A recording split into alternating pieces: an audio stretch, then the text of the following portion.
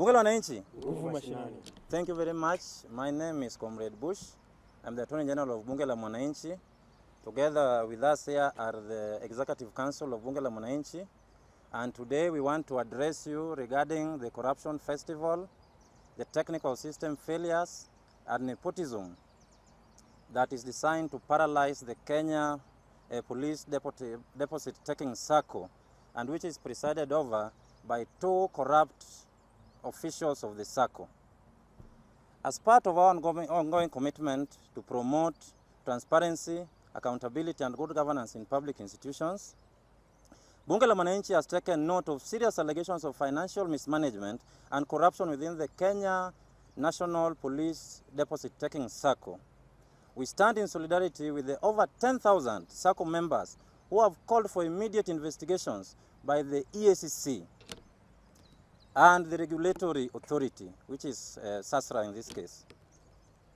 The concerns raised by circle members are deeply alarming and point to a gross violation of financial accountability and governance principles. Some of the key issues that they raised include rampant misappropriation of funds and unethical behavior by circle officials, which have left members financially strained and disillusioned. A demand for the resignation of top circle officials who have been implicated in gross mismanagement, nepotism, and driving many members to withdraw from the circle.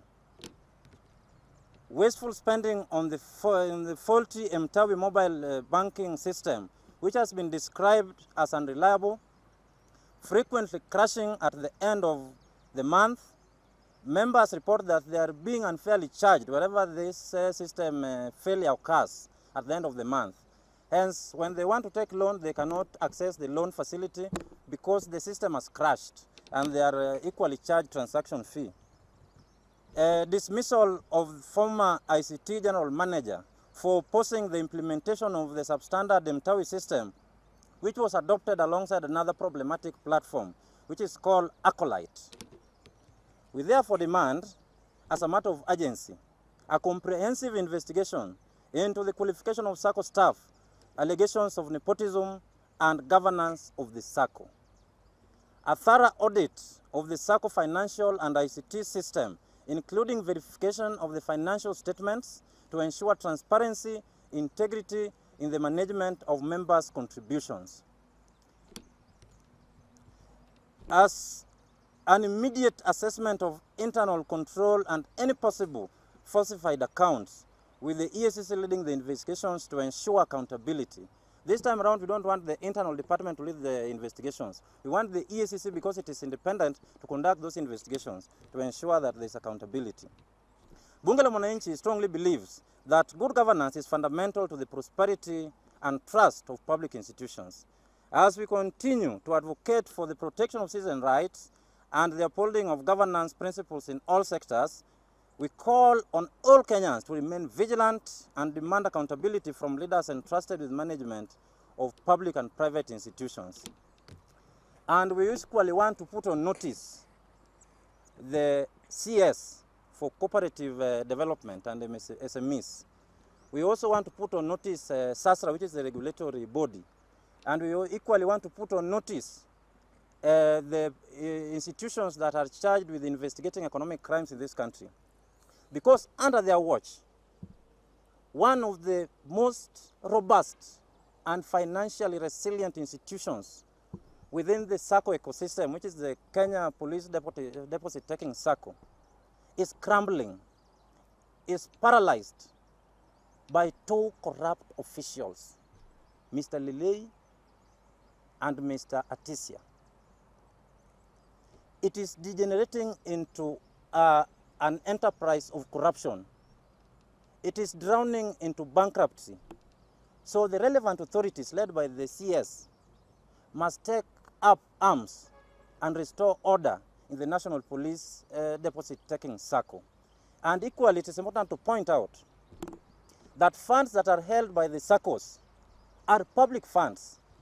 These funds are contributed painfully by our disciplined and hard-working police officers who are paid peanuts. Now, when someone who handles these funds does not meet the requirements for executing a public office as stipulated within the Constitution, they must be held to account, they must be investigated, they must be indicted, they must be charged, because it is criminal to handle public funds without the requisite professional and integrity requirements as an officer. We equally have instructed the Auditor General to conduct a special audit into the accounts and financial statements of the Kenya Police Deposit Taking Circle, because we believe that there is a lot that has not been unearthed yet. So Bunge la Mwananchi President instructed the Auditor General to conduct necessary investigations and audit of those statements and to report to us within 1 month, so that we can prepare a petition to submit before Parliament, so that the CS who is in charge of cooperative development, Mr. Oparanya, can be summoned before the relevant departmental committee of Parliament to answer, because this institution is degenerating into a criminal enterprise. So we want people charged, we want people brought to book. Thank you very much. Bunge la Mwananchi. My name is Francis Awino. I'm the current Bunge la Mwananchi President, and at the same time, I'm the People's President. The reason why we are here today, it is because there is a concern and a high concern towards we and towards our society and towards the Bunge la Mwananchi fraternity. We are concerned that why is it Mr. Atisia and Mr. Lelei has been living a high-end lifestyle than the Inspector General of Police. And if you check the salary scale, you will find that the Inspector General of Police earns more than Mr. Atisia and Mr. Lelei. It is very simple. We know how much the junior officers does earn, and we know their lifestyle. And these junior officers, after the Constitution allowed that we should have circles, they started the police circle, and they have been putting their money there. Right now, we are hearing that there is no money in the circle. The junior officer, their lives has been deteriorating because of lack of money. Where the senior officer, like Mr. Lelei, Mr. Atisia, and their likes, has been living a great life, and they have been living a lavish lifestyle with the money they have taken from the junior officers. Tunasema hivi, hii Kenya ni yetu sisi wote. Na sasa zenye activist anakuja mbele kutetea polisi, wanasemanga activist na polisi hawawezi endanisha. But sisi kama activist tunasema hivi, sihitaji kukuomba ruhusa ndio nikutetee. Nahitaji kukutetea saa zenye na feel kuwa rights zako zimevioletiwa. Saa hizi rights za wazazi wetu zimevioletiwa na rights za polisi zimevioletiwa. Saa zenye polisi anachanga pesa yake kidogo kidogo, huwa anachanga ndio maisha yake ya kale. Maisha yake ya kuja, at least apate life mzuri, na ndio pia watoto wao wasome. Lakini haiwezekani kuwa ile pesa kidogo kidogo wanachanga, hiyo pesa inarudi inachukuliwa na wale ofisa wakubwa. Sasa sisi tunasema hivi, tulisha invite Auditor General akuje audit lifestyle za hao polisi wakubwa.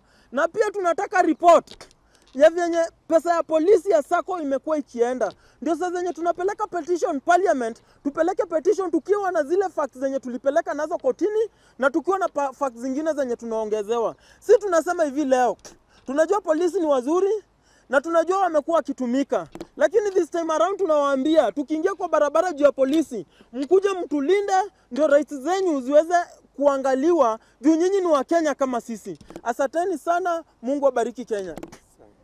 Bunge la Mwananchi, nguvu mashinani. Naitwa Bwana Morris Masiga, Deputy President Bunge la Mwananchi Kenya. Na sisi kama officials wa Bunge la Mwananchi tungependa kuweka sauti yetu katika hii utepetevu wa Quran Police Circle.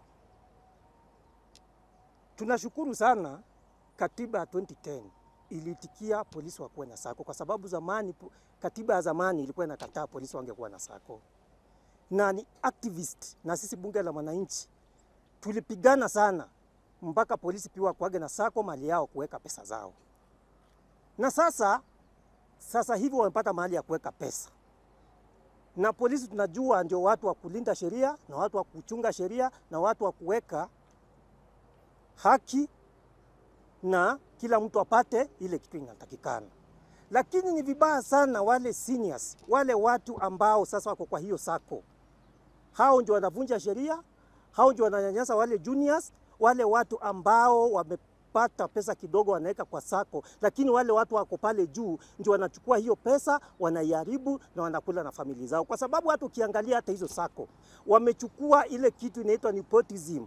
Wamechukua ndio wanaweka dada zao kazini, wanaweka ndugu zao kazini, wanaweka shemeji zao kazini, wameweka sako ni kama ni yao ili hali ni sako ya askari.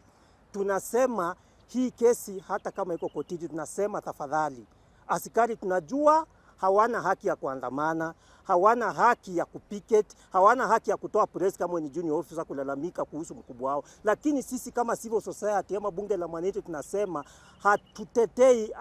hatutetei si utetea kila mtu. Tunatea awe askari, awe jeshi, hata president akifanya kitu mzuri na anyanyaswa na mtu mwingine, sisi tunatetea. Na ndio maana tunasema this time round tunasema askari hata kama civil society ama bunge la mwananchi tunakosana na wao kwa mambo mengine, lakini mahali pale ananyanyaswa, sisi tunasimama na askari na tunasema askari lazima apate haki yake. Zile pesa ambazo amesave za kupeleka mtoto wake shule university, lazima akienda kuchukua apewe kwa saa ile inatakikana. Si ati akienda kuchukua unaambiwa system imefail, unaambiwa mdosi ametoka, dada ya huyu polisi mwaliandikwa hapa akukuja kazini juzi. Sisi kubali maneno kama hiyo, tutatetea askari apate pesa zake saa zile anatakikana. Na kama bunge la mwananchi hii tutasimama nayo mpaka mwisho. Vile saa zingine ukipeleka mtoto wako amerepiwa police station na asimamaga naye anampeleka mpaka kotini, ndio sisi tutasimama na huyu au maaskari mpaka mwisho wapate haki kotini. Bunge la mwananchi, nguvu mashinani. Bunge la mwananchi, nguvu mashinani.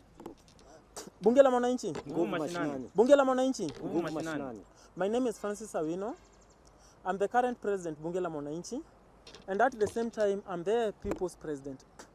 The reason why we are here today, it is because we have a concern, which is a fundamental right and a fundamental thing towards our society and towards our movement.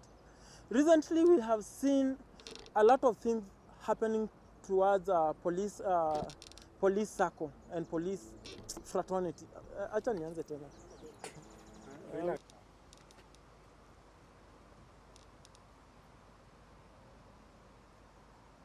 Nguvu mashinani. Bunge la mwananchi, nguvu mashinani. Bunge la mwananchi, nguvu mashinani.